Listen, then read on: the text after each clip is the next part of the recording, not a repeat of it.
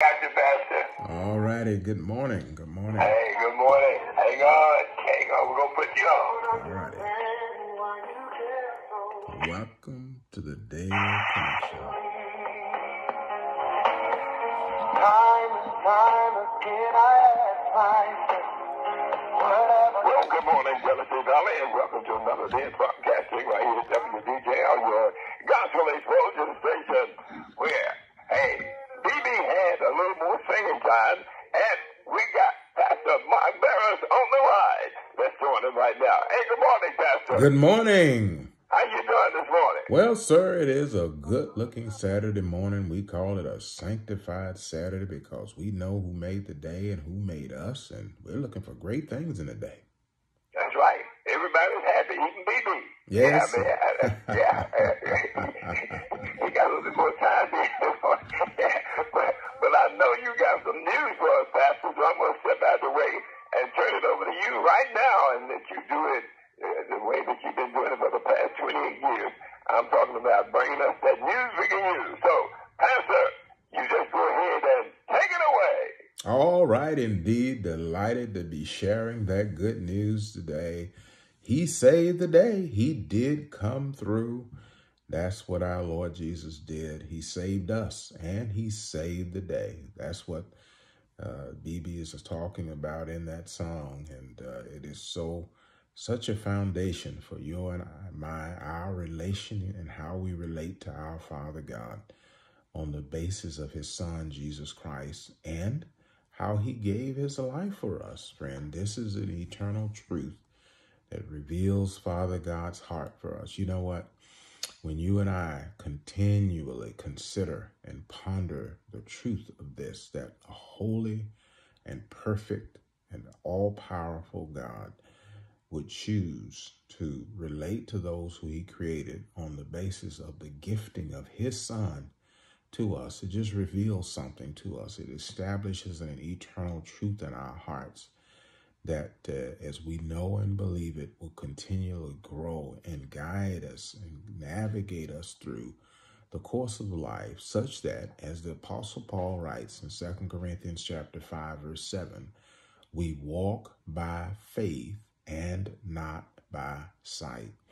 Well, our faith and the Bible faith, the God kind of faith, is steeped in, built upon, birthed out of the truth of God. See, faith is not just blind optimism and being positive and hopeful. Although all those things are great, it's good to be positive, good to have a positive outlook, a positive perspective, positive thoughts, positive words, live a positive life. All of those things are good and helpful and beneficial to us, in our physical body, our mental and emotional well-being, and also ultimately in our spiritual well-being. But when it comes to our spiritual well-being, it's called faith. Faith in God, confident expectation of God's goodness and the fulfillment of the truth of his word. We shared yesterday how the psalmist says in Psalms 33, verse 4, that all of God's words are right, and that all of his works are done in truth, and that it stands forever. Well, why is that important for you and I? It is because in every case, when you're dealing with anything in life, if you can appeal your case on the basis of truth that you can present to the highest authority there is, you have a winnable case, so long as that authority is committed to the truth. Well, when you and I appeal our case, whatever our case and cause may be, whether it be an opportunity, a dream, a hope, a vision that God has placed in your heart, whether it be a temptation, trial, test of your faith, may it be the health and wellness of your body, whether it be the prospering and the thriving of your business, your ministry, your marriage, your children, your family. When you appeal your case, whatever your case may be, to the highest authority there is, based upon his truth and the truth of his word, You know what? That's what the Apostle John writes in 1 John chapter 5, verse 14. He says this about prayer. He says, and this we know, if we ask anything according to God's will, then he hears us. And if we know that he hears us, then we know that we have the petition that we desire of him. That kind of knowing in prayer is something I believe that we all desire. All of us will pray and will pray diligently and be diligent in prayer when we know these things to be true. Sometimes we relegate prayer to, I've done everything else I can do. Now maybe I'll pray. And I think it is because at times we do not truly understand that when we talk to God upon the basis of his will, his word is his will, that we're bringing to him what he delights in. When it says that all of his words are right and that all of his works are done in truth, what it's saying is his word is solid to the core, that there is nothing empty. There is nothing void, unproductive about the word of God. There's nothing just superficial, hollow about the words of God. The word of God is sure.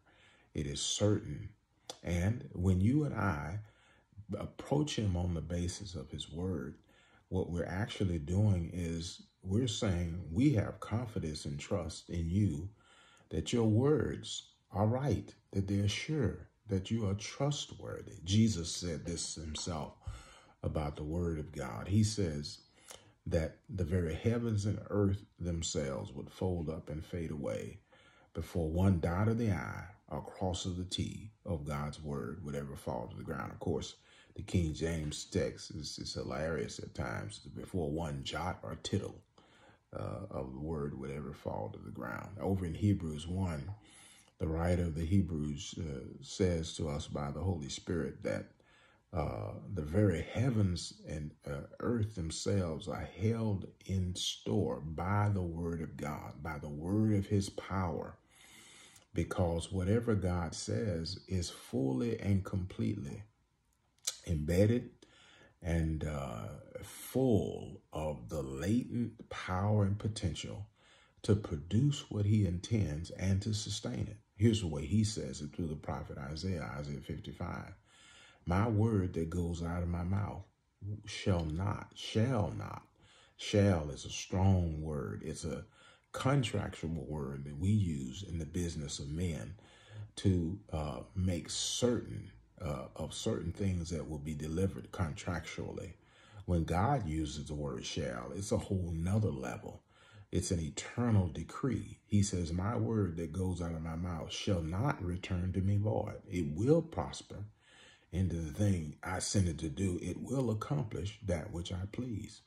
So what do you think happens when you and I embrace the word of God and we begin to bring his own word to him? You know what happens is he listens, he hears, because he is irrevocably committed to his own word. You know, that's what integrity is. You know, we talk about integrity and we know the importance of integrity. I think all of us who strive to be, to live outstanding and excellent lives, we want to be integrous. And to have integrity, we seek to keep our word. Sometimes, you know, we have limitations. We mean well, and sometimes we're unable for whatever reason. It's not always because we don't have integrity, but things come up where we can't keep our word. But we should have the same commitment to our word as God does to his. In fact, I believe when Jesus is teaching in Matthew chapter 5 and says, be perfect as your Father in heaven is perfect, I believe that he's simply talking about us having the same commitment to God's word as he has to his word, and then walking by his word. You know, that's what makes us solid to the core. Jesus said it this way in Matthew chapter 7. He said, whoever hears these teachings, these words of mine, and does them is like a person who digs deep and builds their house on a foundation of a rock. Those who hear it and do not as those who build their house on sand. And when the storms and wind come, it'll topple that house. But when it's dig deep and built on a rock, it will stand the test of time. I declare that as you stand in the truth, you stand also.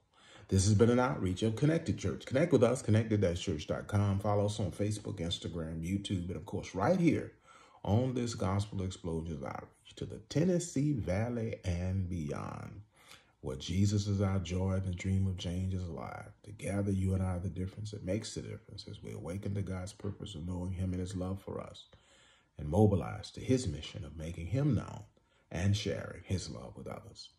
That's good news on this sanctified Saturday, Pete. Well, I know it was good news, and we appreciate it. I was just trying to think of how the topics when I come behind you to say farewell, so long until tomorrow. But I found out what I could say. Yes, sir. Great job. Thank you.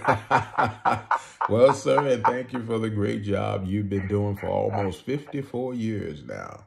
Yeah, man, I tell you, February the 12th, 54 years. Oh. Awesome. Way to show us how to do it. And hey, Lord willing, we're going to keep going like you. And hey, we look forward to talking to you again tomorrow. All right. Remember the word for today, oatmeal. Yeah. All right. Have a great one, Pastor. All right. Bye-bye for now. Bye-bye. All right. Yes, indeed. Hey, Lord, we're excited today as we've been announcing the coming of Connect Center. And we're gonna be advertising an open house on the 19th. We're beginning our move today, getting our things moved in. We have the movers coming, and we have the preparation ready, as my wife would say. We're preparing a place for you, not like what Jesus prepared, but we're trying to model it after the excellence of Jesus, to receive you and to meet you, greet you, love on you, hear your story, share our story, teach you the word of God, and serve our community together. Because, as we say, it's not more than rhetoric. That you and I are the difference that makes the difference. And when we come together, we become difference makers in this world. And we are looking for great things in the Tennessee Valley and beyond, in our nation, this continent, and the whole world. All right, hey, remember this. God loves himself from you, and we do too. You matter to God, and you matter to us. We're online tomorrow at 10:30 a.m. Central Standard Time. Connected Church is online, and we look forward to being connected with you and being back with you on this daily connection tomorrow morning. Have a great day. Talk to you again real soon. Bye-bye.